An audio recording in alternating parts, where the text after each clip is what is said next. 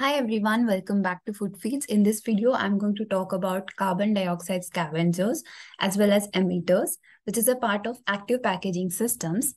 In the previous video, I have covered oxygen scavengers and a brief note on active packaging systems.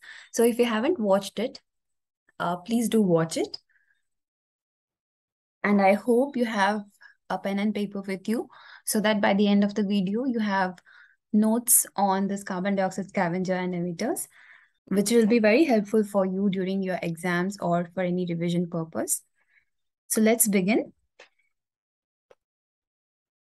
So here the term scavenger stands for the one which removes a particular gas or the substance, and emitter is the one which adds or releases that particular gas or the substance.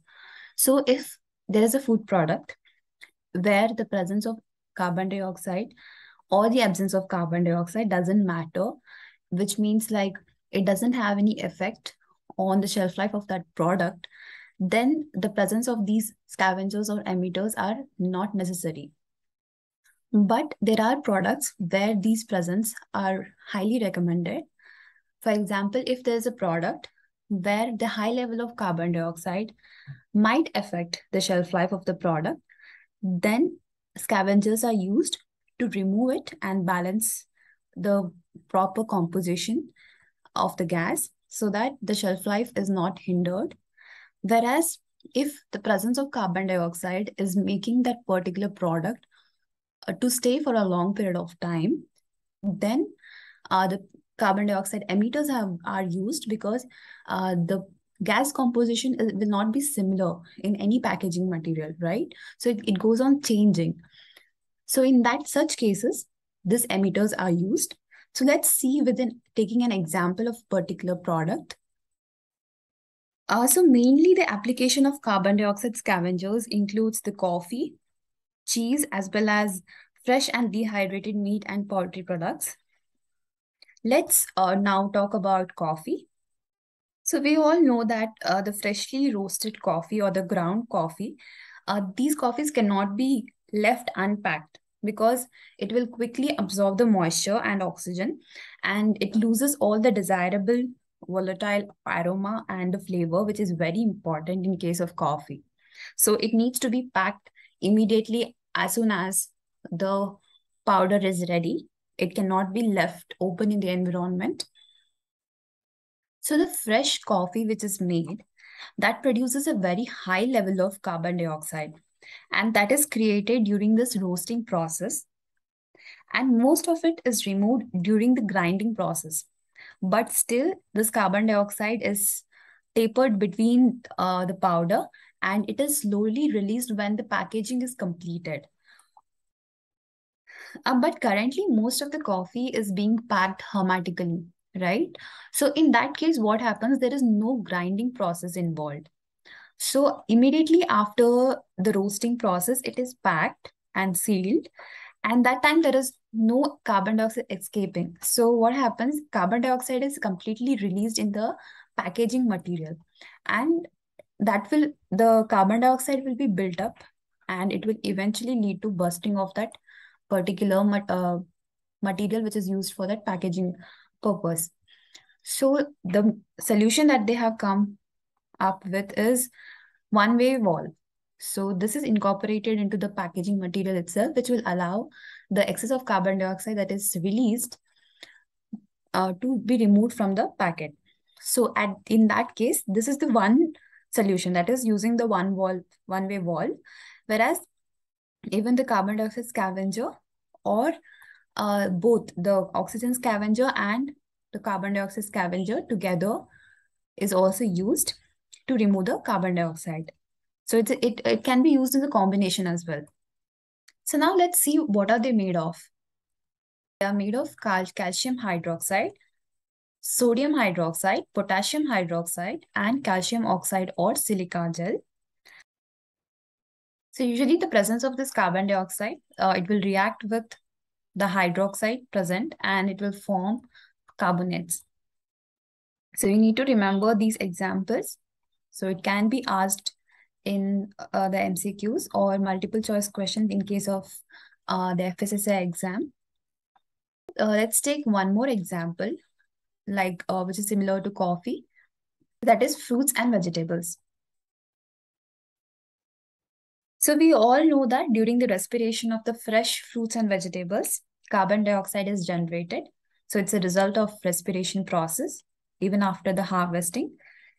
And different rate of respiration holds true for different products. There will be definitely a difference between the respiration rate from vegetable to vegetable, fruit to fruit.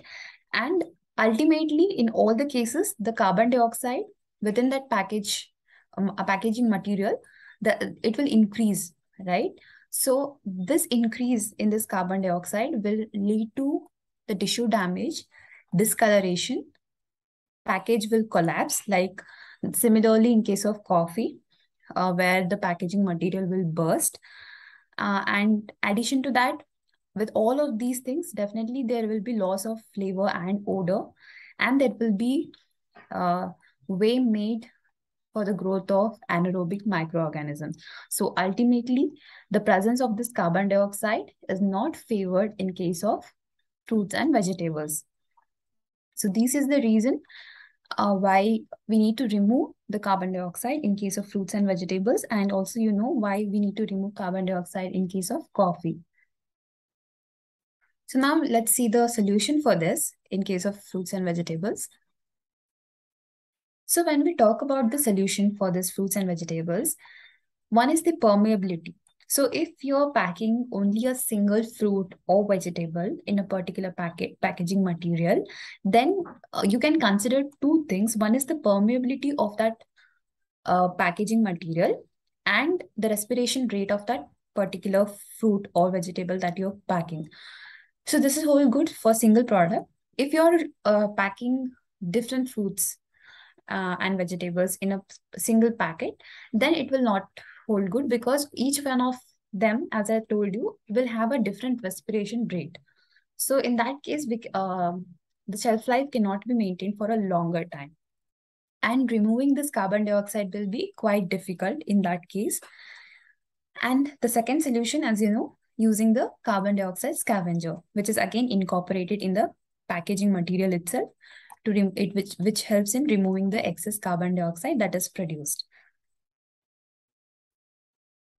So here are a few companies which have developed these emitters and scavengers. So one of them is OxyFresh, and it has produced and it is developed a combined oxygen emitter and carbon dioxide scavenger, which is required for fresh produce.